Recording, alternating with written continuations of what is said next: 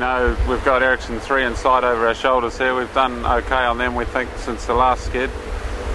And sort of anyone's guess against the others. It's very much a day where clouds have been fairly dominant. Sometimes you get it right, sometimes you don't. As everyone probably knows, we've been west of the fleet for most of this leg here from Fernando, and it hasn't paid off. E3, how do you think we've gone on them? Just trying to remember, certainly in the last hour or so we've gone forward about sort of 5-6 degrees and 1800 miles to go. Might be less, I think. Oh, less than that. Well, there you go. Be there on Sunday. Hot wings and blue cheese sauce, mate. Sunday night maybe.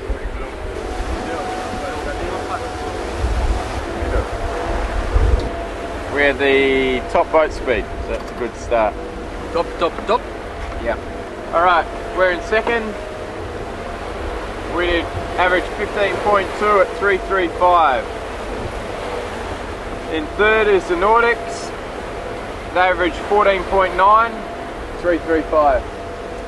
So, 0.3, the mile longer run. Range stayed the same.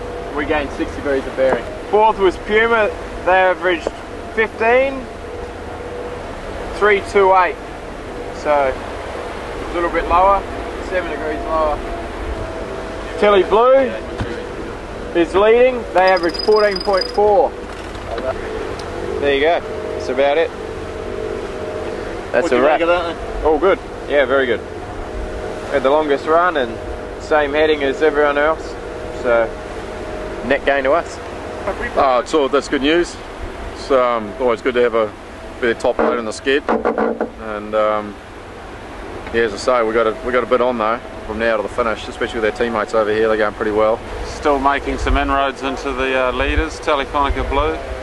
Nice little gain on our mates over here on Ericsson 3, and another small gain on Puma as well. So it's all good stuff. Blue's only 29 miles away, which was a couple of days ago. They were 110. Could be quite an exciting finish actually. Four boats, and maybe some of the guys behind might even close up. So Might have to share your chicken wings. Chicken wings. Who with? With one of the other boats. Yeah, that. One of the teammates perhaps. I don't know. It depends how much beer they buy me.